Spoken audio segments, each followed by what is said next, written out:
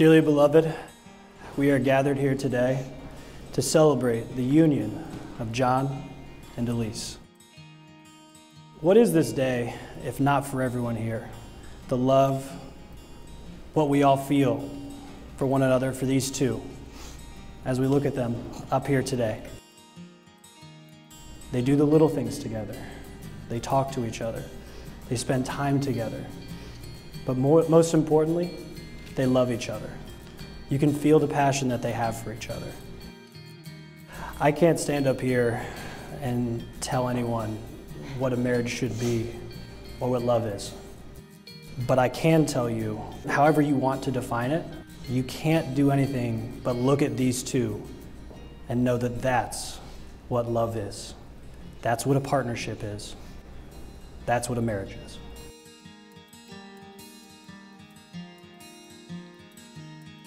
During our first date, we spoke about our shared affinity of sushi and Marvel movies. John, I knew that night that I loved you.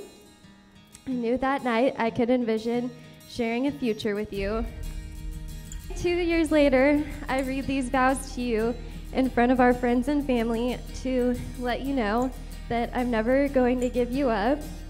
I'm never gonna let you down. I'm never gonna run around and desert you.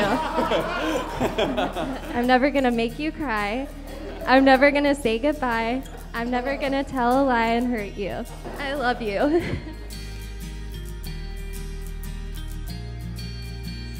Two years ago, I met Elise Gergridge. I fell in love with her immediately.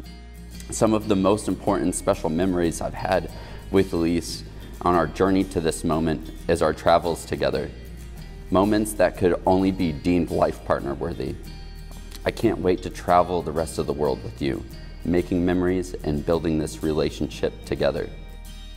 It's the little things Elise does that warms my heart. This girl is loving, thoughtful, beautiful, and cares more about me than I even care about myself. Elise and I promise to give you all that you've given me.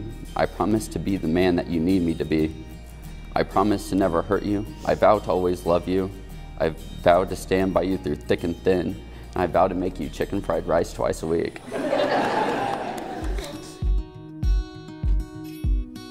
Elise has always been caring, giving, a loving individual, and honestly, she's always been my rock. Enter John Fletcher. What first impressed me about this dude, he looked me in the eye and shook my hand. He's caring, giving, loving. He's been nothing but a rock for her, and I can't be more proud of having these two in a union together. I love you guys.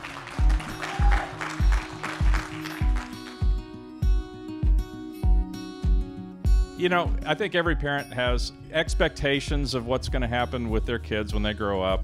I had an expectation, that she would meet a guy.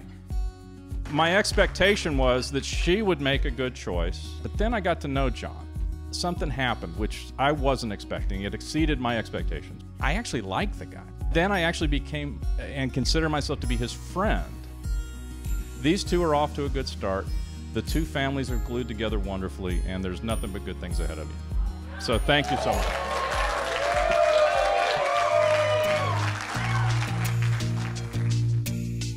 By the power vested in me, by the Universal Life Church and the state of Texas, I now pronounce you husband and wife. You may kiss the bride.